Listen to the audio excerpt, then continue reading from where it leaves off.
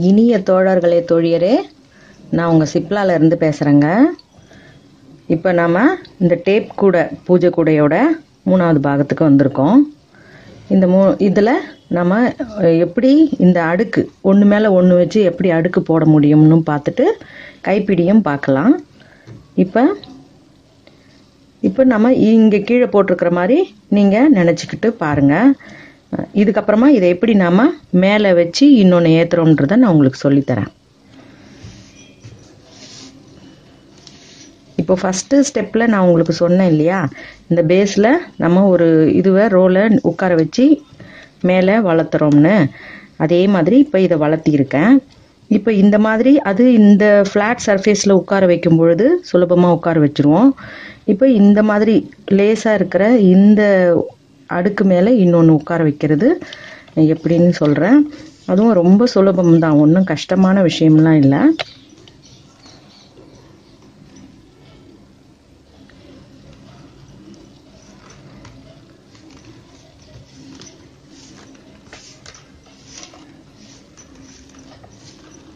இப்போ இது நம்ம மடியில் வச்சு போடும்பொழுது சுலபமாக போட்டுடலாம்.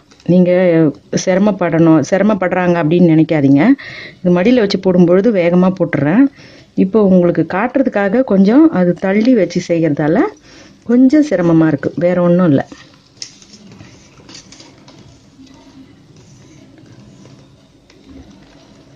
இப்போ நாம் இந்த ஸ்டெப்பில் எடுத்தோம் இல்லையா, இந்த ஸ்டெப்பில் எடுத்தோம்னா நம்ம இப்போ அடுத்தது இங்கே தான் எடுக்க போகிறோம்.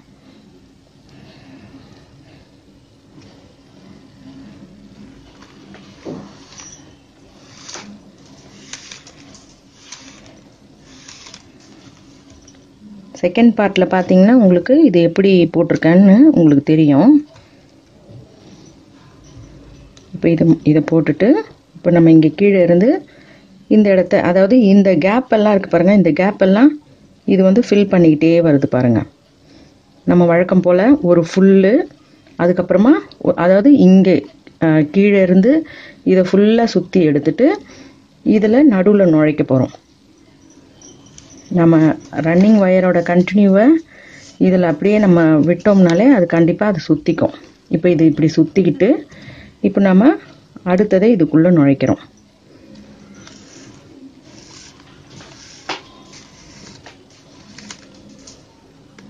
இதை நுழைச்சிட்டு இப்போ இந்த பட்டையெல்லாம் நம்ம சரியாக கையில் வச்சு அட்ஜஸ்ட் பண்ணிவிடுங்க. இதை இப்போ இந்த பாதியை சுற்றிட்டோம் இல்லையா, சுற்றிட்டு இங்கே கொண்டு வர போகிறோம். இப்போ நம்ம இந்த ரன்னிங் ஒயர் உள்ளே போகுது இல்லையா, உள்ளே போகிறத இது வழியாக இந்த இடத்துல சொருகி வெளியே எடுத்துட்டு திரும்ப இந்த இடத்துல உள்ளே நுழைக்க போகிறோம்.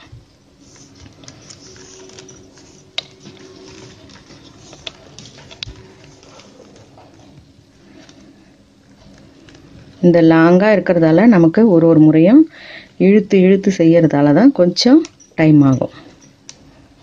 இப்போ இங்கே எடுத்தோம் இல்லையா, இப்போ இந்த ஒயர் இங்கே மடிஞ்சிருக்கு. இப்போ நம்ம இழுத்துக்கிட்டே வந்தோம்னா இது இந்த பக்கத்துலேருந்து வரும். வந்த பிறகு நம்ம இதை இதுக்குள்ளே சொருக போகிறோம். அப்போ நம்ம கரெக்டாக இதை இப்படி திருப்பி வைக்கணும். நீங்கள் பின்பக்கத்தை மேலே வச்சிங்கன்னா அவ்வளோ அழகாக இருக்காது, அதுவும் இல்லாமல் கையெல்லாம் கீரும். நீங்கள் இப்படி வச்சிங்கன்னா தான் உங்களுக்கு தொடர்ச்சியாக போடுறதுக்கும் சுலபமாக இருக்கும். இப்படி வச்சு இதுக்குள்ளே நீங்கள் நுழைச்சிருங்க. இதுக்குள்ளே நுழைச்சி இப்போ இந்த கேப்பில் இந்த நுழைச்ச ஒயரை அதுக்குள்ளேருந்து கீழே கொண்டு வந்து அதோடைய கீழ்பாகத்தில் எடுக்கிறோம்.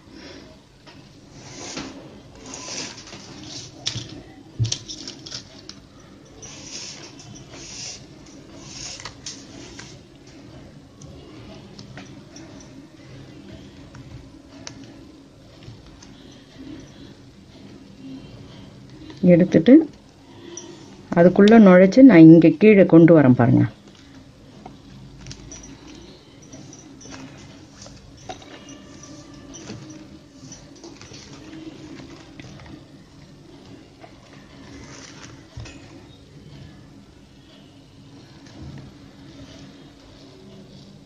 இது நுழைச்சிட்டோம் இல்லையா, இப்போ நான் அதை இழுக்கணும். உங்களுக்கு அதுக்கு முன்னாடியே என்ன பண்ணுறேன்னு காட்டுறேன். இந்த கீழ்பாகத்தில் நாம் இங்கே கொடுக்குறோம். நம்ம எந்த பக்கத்தில் நுழைக்கிறோமோ அதுக்கு அடுத்து வர்ற அந்த கேப்பு கிடைக்கும் இல்லையா, நம்ம கீழ்த்தட்டில் போட்ட அந்த கேப் கிடைக்கும் இல்லையா, அந்த இடத்துல நாம் அதை இழுக்கிறோம்.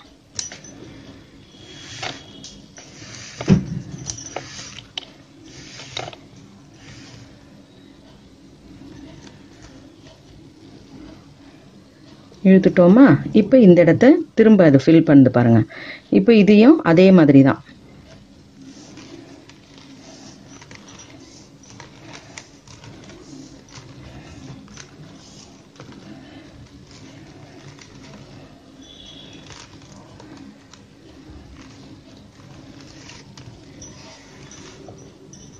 ஒரு முறை கீழே இருந்து கொண்டு வரோம், மறுமுறை அந்த கீழேருந்து கொண்டு வந்தது மறுமுறை மேல் தட்டுலேருந்து கொண்டு வரோம். ஒரு சுத்து ஃபுல்லாக இருந்துச்சுன்னா நமக்கு இந்த ஒரு பட்டையும் கீழே இருக்கிற பட்டையும் ஒன்றா பிடிச்சு இருக்கிற ஒரு பிடிமானத்துக்காக தான் அப்படி போடுறோம். இல்லைன்னா நம்ம இதை மட்டுமே தனியாக சுற்றிக்கிட்டு இருந்தோம்னா சுற்றிக்கிட்டு தான் இருக்கணும், இதோட சேர்ந்து வரணும் இல்லையா, அதுக்காக தான்.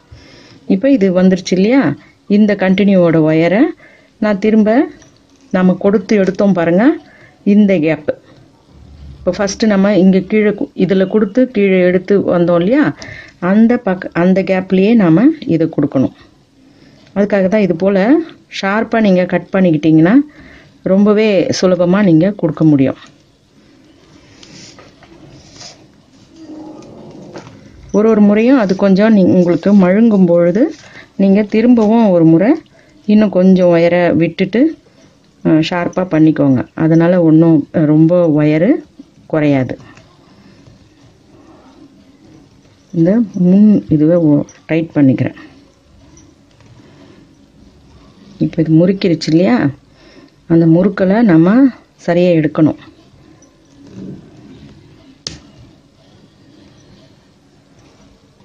எடுத்துட்டோம். இப்போ உங்களுக்கு தெரியுதா, தனியாக இருக்குது பாருங்கள். இப்போ நம்ம இந்த இடத்துல முடிக்கிறோம். இப்போ முடிச்சுட்டு நம்ம மேல் தட்டு அப்படியே எப்படி கண்டினியூ பண்ணுறோன்னு காட்டுறேன் பாருங்கள்.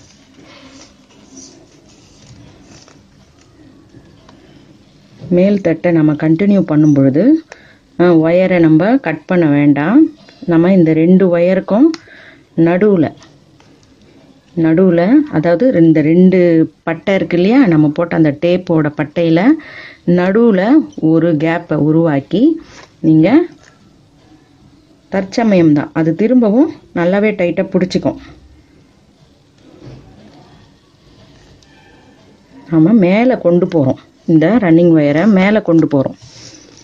நம்ம கட் பண்ணி சொருகாமல் அப்படியே கண்டினியூ பண்ணிக்கிறோம்.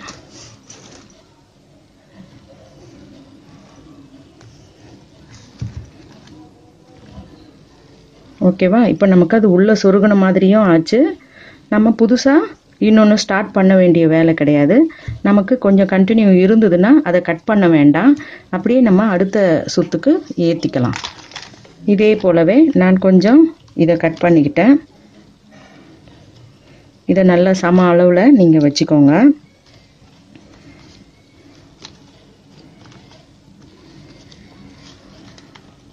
இதை வைக்கிறது தான் கொஞ்சம் சிரமமாக இருக்கும். அதாவது ஃபஸ்ட்டு அந்த பிகினிங் நமக்கு ஆரம்பிக்கும் பொழுது கொஞ்சம் இது கையில் நமக்கு சரியாக சேராது.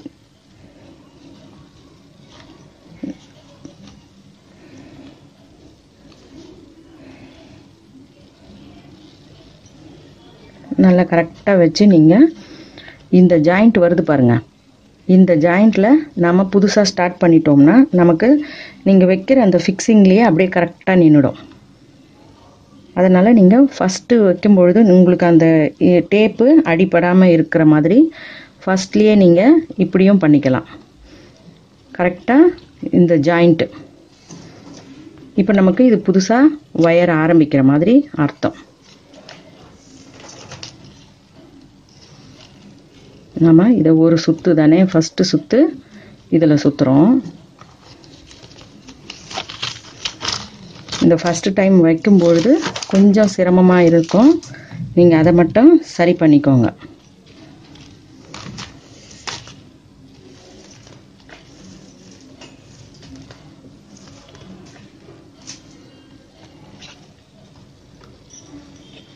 இப்போ இந்த இடத்த பிடிச்சிக்கிட்டு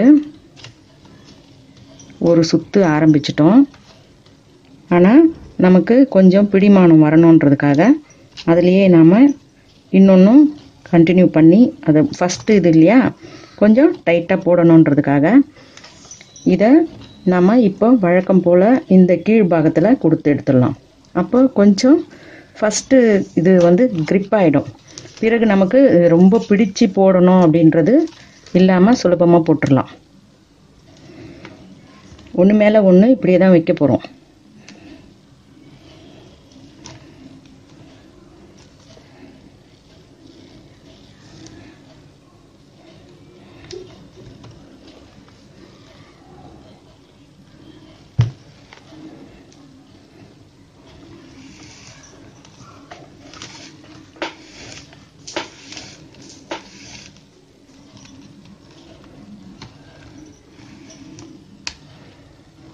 இது போட்டுட்டோம் இல்லையா? இப்போ நம்ம கொஞ்சம் அது மேலேயே இப்போ திரும்பவும் நம்ம கொடுத்துக்கலாம். ஒரு இதுவால் உங்களுக்கு அவ்வளோ பெரிய வித்தியாசம் தெரியாது. கொஞ்சம் இது கிரிப்புக்காக தான் நம்ம ஃபஸ்ட்டு டைம் அப்படி செய்கிறோம்.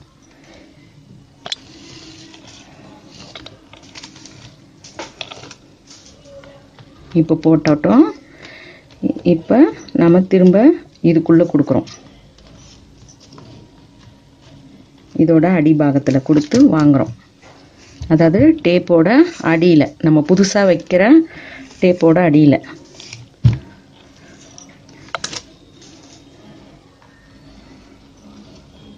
கொடுத்து அதை நம்ம சரியாக சுற்றி லெவல் பார்த்து எடுத்துட்டு நீங்கள் திரும்ப ஒரு முறை இதை நம்ம சரியாக இருக்கான்னு ஒரு முறை செக் பண்ணிவிட்டு, ஏன்னா இப்போ நம்ம டைட் பண்ணிட்டோம்னா திரும்பவும் அதை அழுத்தமாக நம்மளால் பண்ண முடியாது. அதனால் கொஞ்சம் சரியாக இருக்கா அப்படின்னு ஒரு முறை செக் பண்ணிவிட்டு அப்படியே நீங்கள் தொடர்ச்சியாக போட்டுக்கிட்டே வந்துடலாம். அவ்வளோதான், சரியாக இருக்குது. இப்போ இந்த இடத்த நாம் தொடர்ச்சியாக பண்ண போகிறோம்.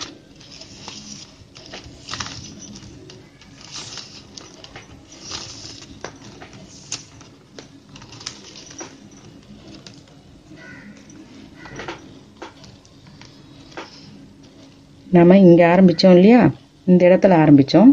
இப்போ இந்த கேப்பில் நம்ம இதை நுழைக்கிற இடத்துல அப்படியே கீழே உள் பக்கத்தில் கொண்டு வரோம். இப்போ உங்களுக்கு இந்த கேப்பு நிறைய இல்லை, தெரியாததுனால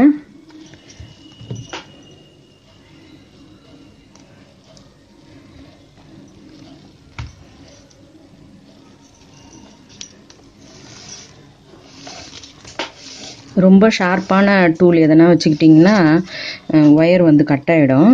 அதனால் கொஞ்சம் நீங்கள் ஷார்ப் இல்லாத ஒரு டூலில் வச்சுக்கோங்க. ஓகேவா? இப்போ இது ஃபஸ்ட்டு ஸ்டார்ட் பண்ணிட்டோம். இனிமேல் வந்து உங்களுக்கு இந்த பெல்ட்டு அசையவே அசையாது. இந்த டேப் அப்படியே வச்ச மாதிரியே இருக்கும். நம்ம சுலபமாக போட்டுக்கிட்டே வந்துடலாம். நான் இந்த ஹைட்டோடவே நிறுத்திடலாம்னு நினைக்கிறேன்.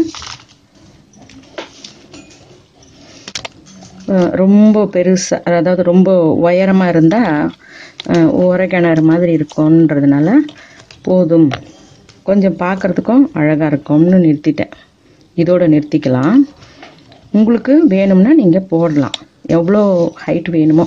நம்ம அதாவது இந்த அகலத்தை பொறுத்து ஹைட் ஏற்றலாம், இந்த கீழே போடுற ரவுண்டை பொறுத்து. நான் கொஞ்சம் மீடியமாக நிறுத்தி இருக்கிறதால நான் மீடியமான ஹைட்டு தான் எழுப்பினா அது பார்க்க லுக்காக இருக்கும். இப்போ புரியுதா உங்களுக்கு? இப்போ திரும்ப நம்ம இந்த ஒயரை இப்படி மடக்கி உள்ளுக்கு கொண்டு போகிறோம். உள்ளுக்கு கொண்டு போயிட்டு அந்த நுனியை நாம் இந்த கேப்பில் கொண்டு வரோம். நம்ம எந்த இடத்துல நுழைக்கிறோமோ அதோட தொடர்ச்சியாக அடுத்து வர்ற இந்த டேப்போட கேப் இருக்குது பாருங்கள், அங்கே நம்ம வெளியே எடுக்கிறோம். எடுத்து திரும்பவும் ஒரு சுற்று, அதுக்கப்புறம் அதாவது இங்கேருந்து ஃபுல்லாக ரெண்டுத்தையும் சேர்ந்த மாதிரி ஒரு சுற்று, அதுக்கப்புறம் ரெண்டாவது ஒரு சுற்று தான் இந்த டேப்பை டைட் பண்ண. அதுக்கு பிறகு நமக்கு திரும்பவும் அதோட பக்கவாட்டிலேயே இப்படி கொடுத்து அந்த நம்ம போட்ட 2 ஒயரையுமே இது போல் மாட்டி திரும்ப சொருகி அடுத்து வர்ற வெள்ளை, இந்த டேப்பு வெள்ளையாக தெரியுது இல்லையா, அந்த அடியிலேருந்து நம்ம எடுக்கிறோம். இதே தான் நம்ம தொடர்ச்சியாக செய்ய போகிறோம். நான் இந்த அடுக்கை முடித்து காட்டுறேன் பாருங்கள். இப்போ இது ஃபினிஷ் பண்ணிட்டேன் பாருங்கள். ஃபினிஷ் பண்ணிவிட்டு மிச்சம் இருக்கிற ஒயரை இப்படியே உள்ள அப்படி கொஞ்சம் கண்டினியூவாக சொருகி விட்டுட்டேன். உள் பக்கத்துலேயே சொருகி விட்டுட்டேன். இதை நம்ம திரும்ப வேறு ஒரு ஃபினிஷிங் பண்ணுவோம். இப்போ கைப்பிடிக்கு சொல்கிறேன் பாருங்கள். ஒரு தோழி கூட கேட்டிருந்தாங்க, எப்போ கைப்பிடி கொஞ்சம் சீக்கிரம் போட்டு காட்டுங்க அப்படின்னு. இதுக்கு வேறு மாதிரி போடலாம் அப்படின்றதால கொஞ்சம் டிலே ஆகிடுச்சு. இது இன்ச் டேப்பில் வேணும்னா உங்களுக்கு சௌகரியப்பட்டால் எடுத்துக்கோங்க, இல்லை நம்மளோட சொந்த சாய்ஸ் தான் இது. நான் வந்து ஒரு 4.25 எடுத்திருக்கேன். ஒரு 4.25க்கும் கொஞ்சம் மிச்சமாக எடுத்திருக்கேன்.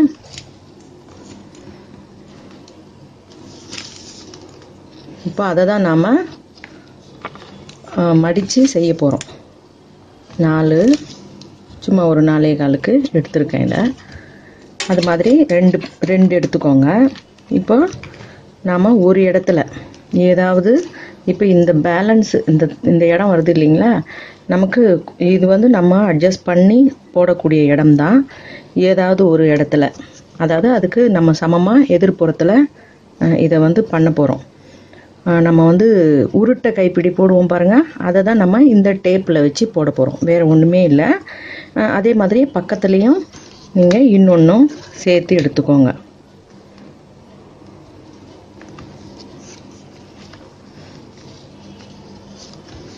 இந்த ஆங்கர் ஹேண்டில்னு ஒன்று போட்டோம், உங்களுக்கு ஞாபகம் இருக்கும்னு நினைக்கிறேன். அந்த மாதிரி தான் இதை நம்ம போட போகிறோம். இப்போ ஒரே பக்கமாக நம்ம எடுத்தோன்னு வச்சுக்கோங்க, அப்போ ஒரு பக்கம் கொஞ்சம் அப்படியே டைட்டாக இருக்கும். அதனால் நான் வந்து இதை இடையில் வச்சுட்டு கொஞ்சம் இது நம்ம செல்லோ டேப் போட்டு ஒட்டிக்கலாம். இப்போ இதோடைய நேர் பாகம்னா நம்ம இப்படியே வச்சு பார்த்தோம்னாலே தெரிஞ்சிடும் இல்லையா. இப்போ இதுக்கு சமமாக வச்சு பார்த்துட்டு அதோட பாகத்தில் நம்ம இந்த எதிர்ப்புறத்தில் அதே மாதிரியே சொருக போகிறோம். நமக்கு மேலே வருது இல்லையா டேப்பு, இப்போ இந்த இடத்துல உங்களுக்கு சொருக வசதி படலைன்னா நீங்கள் கொஞ்சம் இந்த ஒயரை இப்படி விலக்கி விட்டுக்கோங்க. விலக்கி விட்டுட்டு செய்யுங்க. அது திரும்பவும் பழைய பொசிஷனுக்கு வந்துடும். நம்ம நுழைக்கிறதுக்காக இடம் தேவைப்படுறதால அப்படி பண்ணுறோம். திரும்ப இந்த இடத்தெல்லாம் கூட நம்ம ஒரு சின்ன ஃபினிஷிங் ஒன்று பண்ணிக்கலாம்.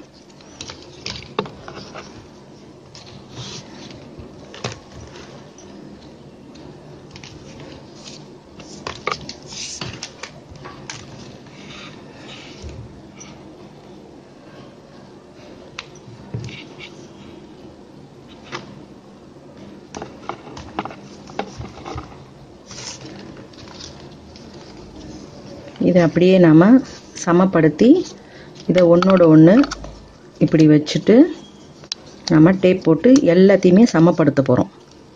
அதாவது இந்த ஹைட்டுக்கு ஏற்ற மாதிரி நம்ம இழுத்து சமப்படுத்திக்கலாம்.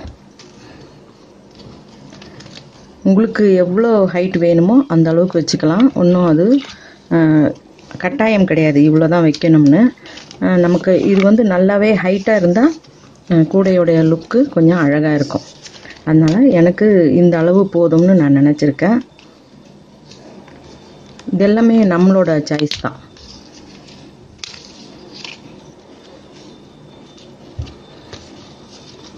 இப்போ இப்படி வச்சுட்டு நமக்கு இந்த பிடி நகராமல் இருக்கணும் அப்படின்னும் பொழுது நம்ம டேப் போட்டு இதை அப்படியே டைட்டாக பண்ணிடலாம்.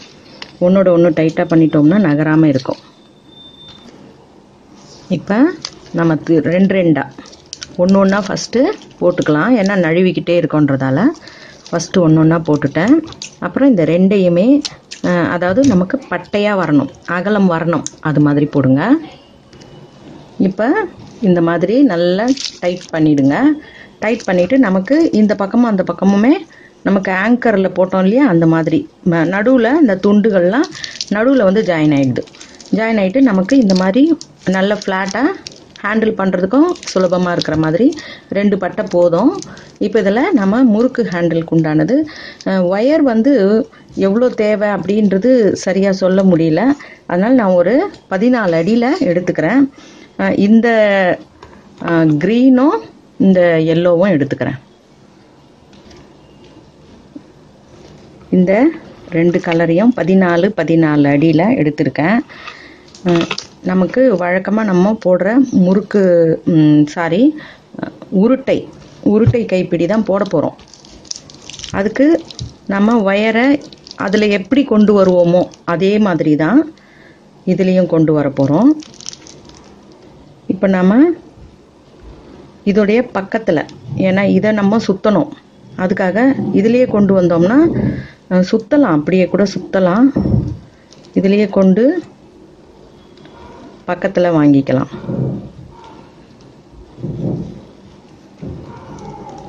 இந்த ரெண்டு வயரையும் சமப்படுத்திக்கிட்டோம் இல்லையா? இதை நம்ம வழக்கமாக உருட்டை கைப்பிடி போடுற மாதிரியே போடலாம். இப்படி ஒன்று மேலே ஒன்று. இப்போது இதை நம்ம வைக்கும் பொழுது உங்களுக்கு ஏற்கனவே நான் சொல்லி கொடுத்துருக்கேன், ஒன்று மேலே வரணும், ஒன்று அடியில் வரணும். அந்த மாதிரி நீங்கள் ஏற்கனவே இதில் அனுபவம் இருக்கிறதால நான் மேற்கொண்டு தொடர்ச்சியாக சொல்லி கொடுத்துட்றேன். இப்போ இப்படி பின்னல் போட்டுட்டோம் இல்லையா? பின்னல் போட்ட பிறகு நம்ம வழக்கம் போல தான் இதை இப்படி பின்னாடி கொடுக்கறதுக்கு பதிலாக இப்போ ஒரு சுத்துக்கு மட்டும் இந்த ரெண்டுத்தையும் பிரிக்கிற அடிபாகம் இருக்கு இல்லையா, அதில் கொஞ்சம் இந்த இடத்த ஃபில் பண்ணுறதுக்காக கொடுக்கலாம்.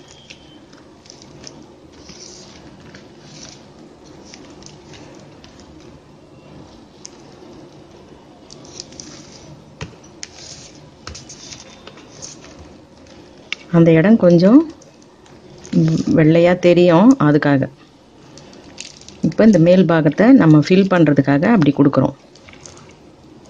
இப்போ அடுத்தது இதை கொடுப்போம்.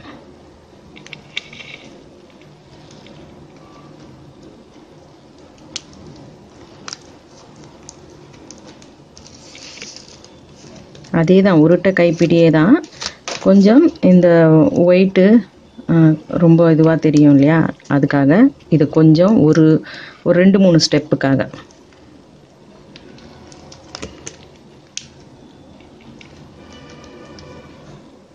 இப்போ இதை தான் நம்ம கொடுக்கணும்.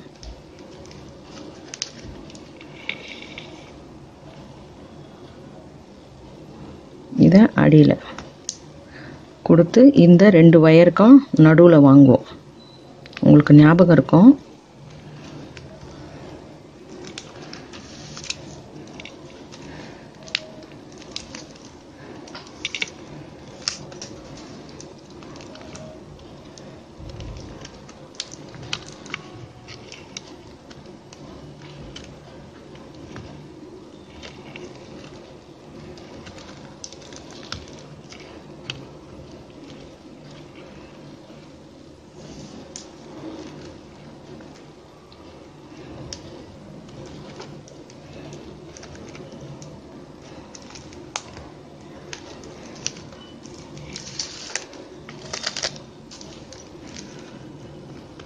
இப்போ நம்ம இந்த 2 முறையும் கொடுத்து எடுத்துட்டோம்.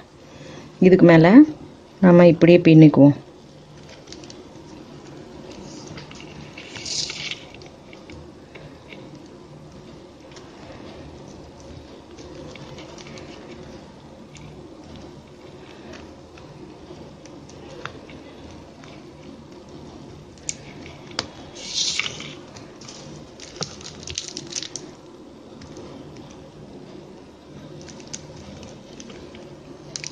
ரொம்பவே அழுத்தினோம்னா இந்த டேப்பும் கூடவே வளையுது, அதனால் நீங்கள் அதை வளைக்காமல் பண்ணுங்கள். இப்போ நமக்கு இது ஃப்ரீயாக இருக்கிறத தான் போடுவோம், லாக் ஆனதை போட மாட்டோம். அது உங்களுக்கு ஞாபகம் இருக்கும்னு நினைக்கிறேன்.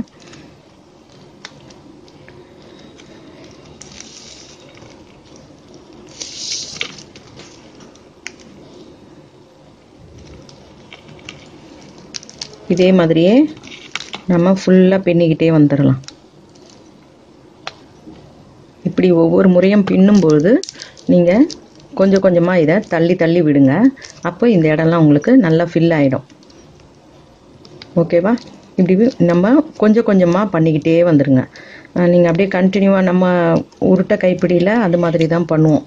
அந்த டைட்னஸ்க்காக ஒரு தடவையும் இழுத்து இழுத்து விடுவோம் இல்லையா, அதே முறை தான் இதுலேயும். இது இந்த பட்டையை வச்சதுனால, நமக்கு இந்த டேப்பை வச்சதால் நமக்கு நல்ல அகலமாக கிடைக்குது.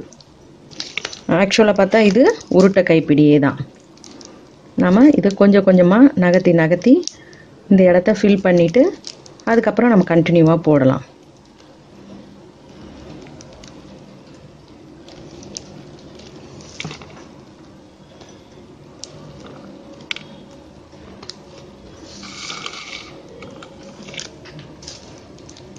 இன்னொன்றும் இருக்குது. அது வந்து நான் வெல்டிங் கடையில் கொடுத்துருக்கேன். அந்த இரும்புலேயே வரும் இல்லைங்களா, ராடு மாதிரி, அது மாதிரியும் இதில் வச்சு போடலாம். அது வந்து ரெடி ஆகலை இன்னும். நான் சொல்லியிருக்கேன், அது இன்னும் ரெடி பண்ணலை அவங்க.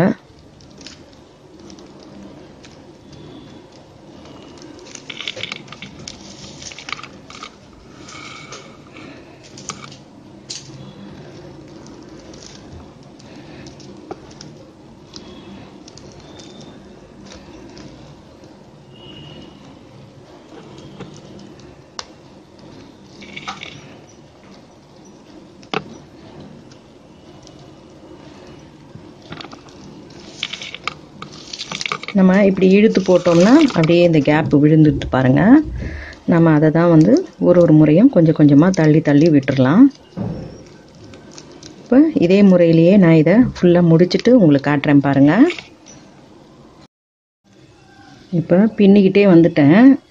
கொஞ்சம் இங்கெல்லாம் நல்லாவே கரெக்டாக டைட்டாக வந்தது. இந்த இடமெல்லாம் கொஞ்சம் முடிகிற இடத்துல எனக்கு கொஞ்சம் ஒயர் பத்தலை. அதனால் நான் உள்ளே அதையே அப்படியே மடக்கி சொருக்கி இருக்கேன். நீங்கள் இந்த அளவுக்கு ஹைட் வைக்கணும் அப்படின்னா தான் உங்களுக்கு கொஞ்சம் பத்தாது. 14 ஸ்கேலு நான் எடுத்தது, 14 ஸ்கேல் எடுத்தேன். அது எதுக்காக அந்த மாதிரி எடுத்தேன்னா, எனக்கு இந்த க்ரீன் ஒயர் வந்து அவ்வளோதான் மீதி இருந்தது. அதனால் இந்த நிறத்துக்கு கொஞ்சம் அது காம்பினேஷனாக இருக்கும் அப்படின்றதால தான் அதை கொடுத்தேன். நீங்கள் வந்து இன்னுமுமே உயரம் கொஞ்சம் குறைவாக எடுத்துக்கிட்டாலும் சரி, இல்லைன்னா ஒயரை இன்னுமுமே கொஞ்சம் அதிகம் எடுத்துக்கிட்டாலும் சரி, எப்படி பண்ணினாலும் ஒன்று தான். இப்போ அப்படியே இப்படி முடிச்சிட்டோம் இல்லையா, முடிச்சுட்டு இதை அப்படியே நம்ம இந்த ஒயருங்களெல்லாம் சொருக தான் போகிறோம்.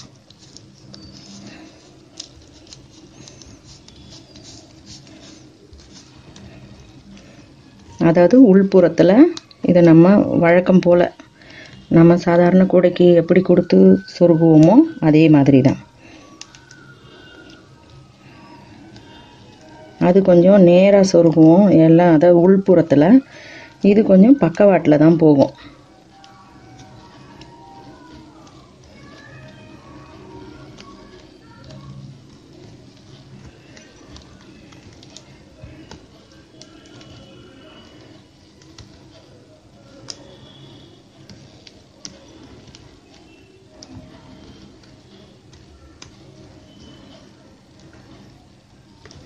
அப்படியே இதோட தொடர்ச்சியாக கீழே கொடுத்துட்றேன். இதையும் அப்படியே கீழே கொடுத்துட்றேன்.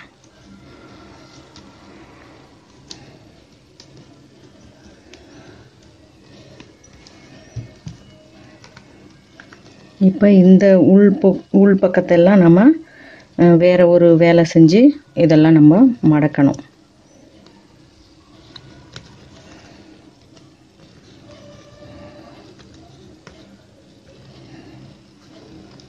கூடுமான வரைக்கும் உங்களுக்கு எந்தெந்த இதில் போகுதோ அது மாதிரியே நீங்கள் அதை சொருகி விட்டுருங்க.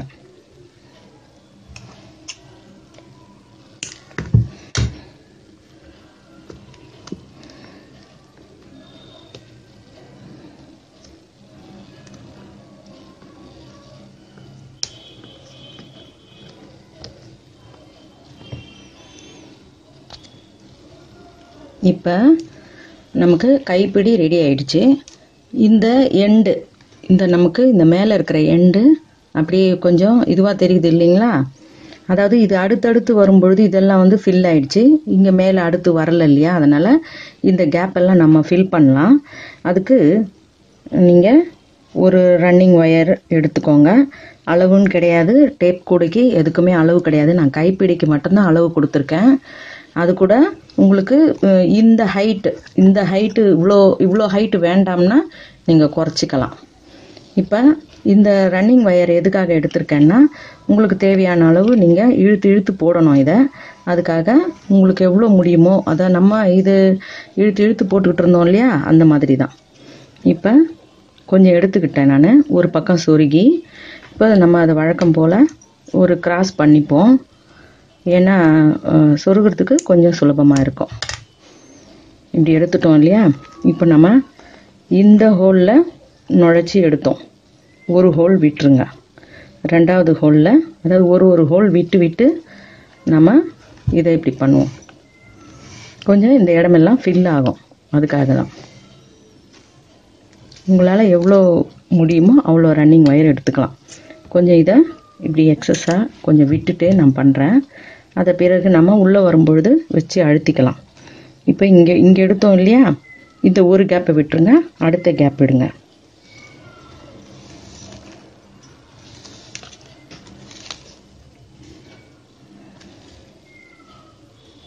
இப்போ திரும்ப இப்படி எடுக்கிறோம்.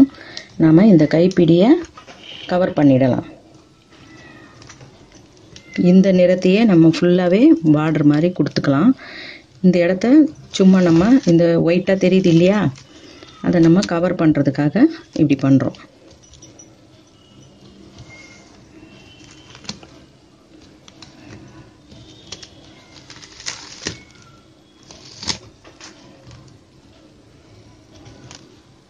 மேலே கீழேன்னு அப்படியே இதை கொஞ்சம் கொடுத்து இது பண்ணிடலாம்.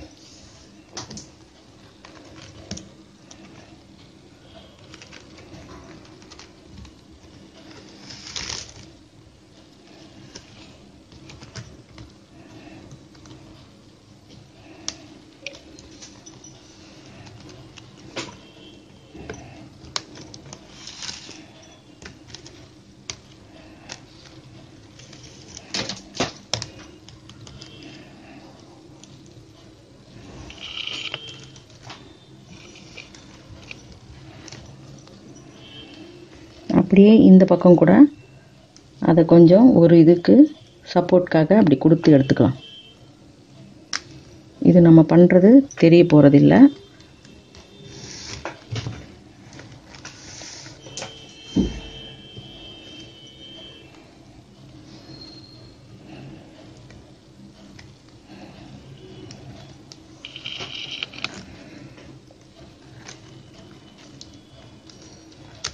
மேலே கொடுத்த மாதிரி கீழையும்.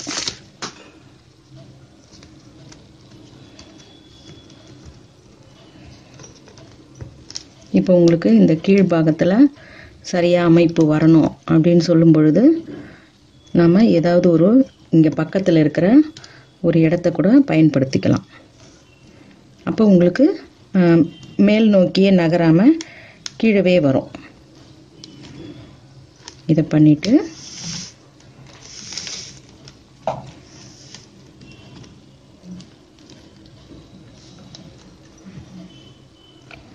இப்போ உங்களுக்கு கரெக்டாக அந்த இடத்துலையே மேலே ஏறாமல் இங்கேயே உட்காந்துருச்சு பாருங்கள்.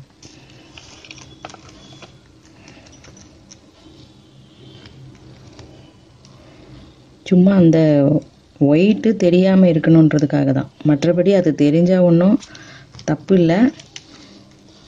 இருந்தாலும் ஃபுல்லாகவே வயராக மூடி இருக்கும் பொழுது அது கொஞ்சம் அழகாக இருக்கும் இல்லையா, அதுக்காக தான்.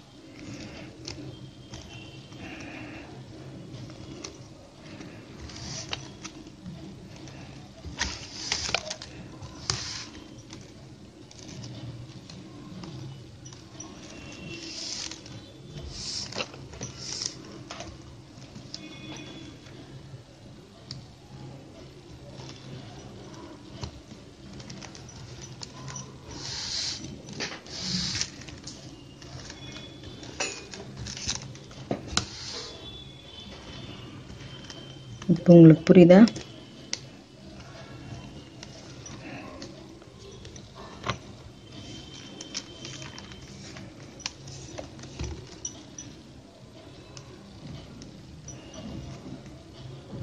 இதோட நம்ம முடிச்சிட்டு அடுத்த திசைக்கு போயிடலாம்.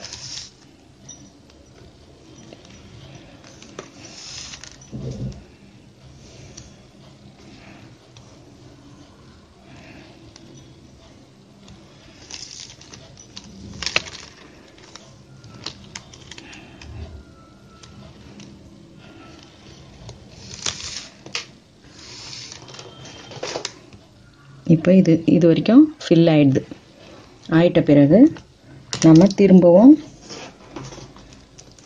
இதை தாண்டிட்டோம், இந்த கைப்பிடியை தாண்டிட்டோம். இந்த இடத்துல நமக்கு இந்த இது தேவைப்படலை. இப்போ இதோட இந்த ஃபஸ்ட்டு பாயிண்ட்டுக்கு வரோம். ஃபஸ்ட் பாயிண்ட்டுனா நம்ம கைப்பிடி தாண்டின ஃபஸ்ட்டு பாயிண்ட்டு. இந்த இடத்த நீங்கள் கேப் ஏற்படுத்தி அதில் சொருகிக்கோங்க.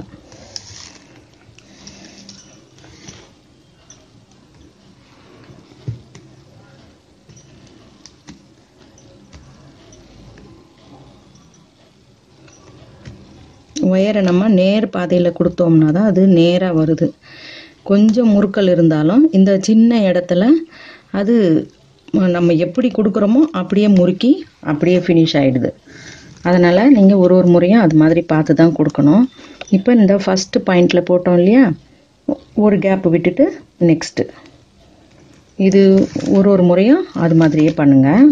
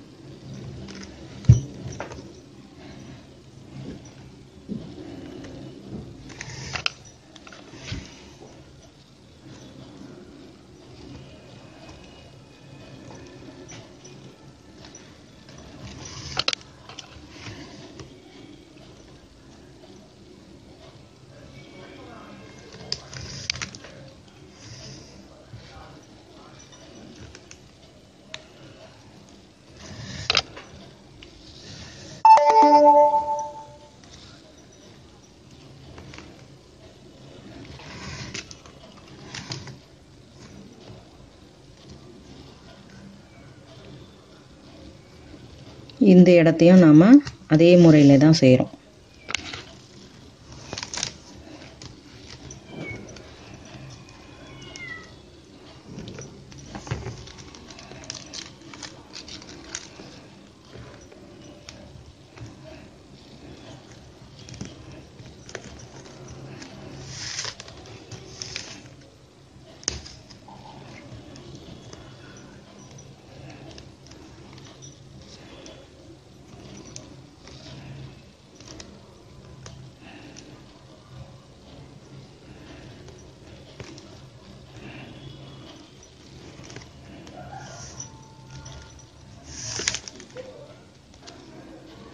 இப்போ இந்த துண்டு ஒயரெல்லாம் நம்ம அது போகிற போக்குலேயே அப்படியே சொருகி விட்டுட்டு இன்னொரு முறை ஆரம்பிக்கிறோம்.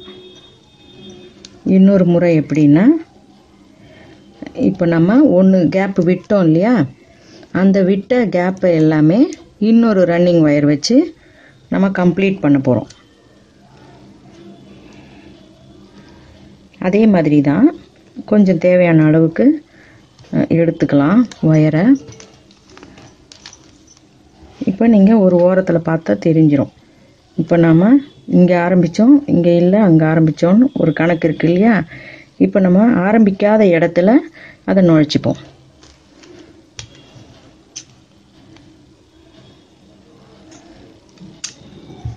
அப்போது இந்த இடம் என்ன ஆகும், உருட்டையாக உங்களுக்கு கொஞ்சமும் அந்த மிஸ்டேக் இல்லாமல் அந்த ஹோல்லாம் தெரியாமல் அழகாயிடும்.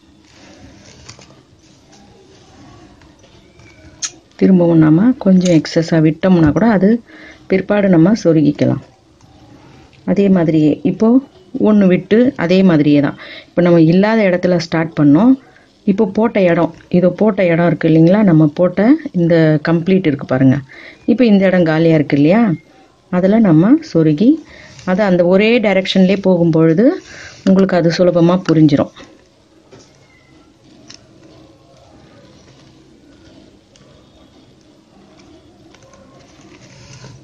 இந்த துண்டு ஒயர் பற்றி கவலைப்படாதீங்க, அப்படியே நம்ம கண்டினியூவாக சொருகிக்கலாம். உங்களுக்கு இந்த மெத்தடு பிடிச்சிருந்ததுன்னா நீங்கள் இன்னமும் கூட அதாவது இப்போ நான் ஒன்று விட்டு ஒன்று பண்ணேன் இல்லையா, நீங்கள் ரெண்டு விட்டு கூட செய்யலாம், கொஞ்சம் லாங்காக கிடைக்கும். இது வந்து நம்மளோட சாய்ஸ் தான். ரெண்டு விட்டு மூணாவதுல நீங்கள் போட்டுக்கிட்டே போகலாம். அப்படியும் அது நல்லா தான் வரும், இப்படியும் நல்லா தான் இருக்கும். என்ன நம்ம இந்த இடத்த ஃபில் பண்ணுறோம், கொஞ்சம் அது க்ளோஸாக இருக்கிற மாதிரி தெரியறதுக்காக.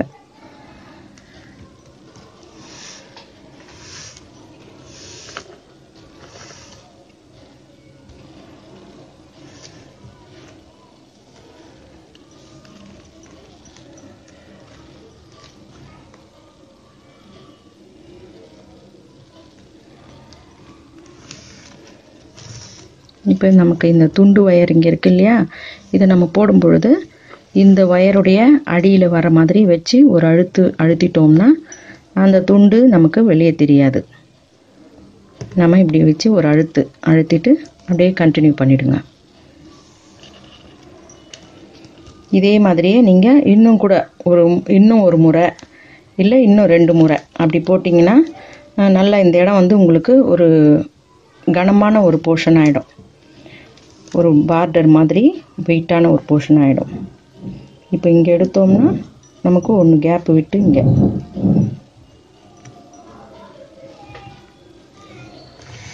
இப்போ லூஸாக இருக்கிற ஒயரையும் நம்ம இந்த மாதிரி இழுத்து போடும் பொழுது நல்லாவே டைட் பண்ணிடலாம்.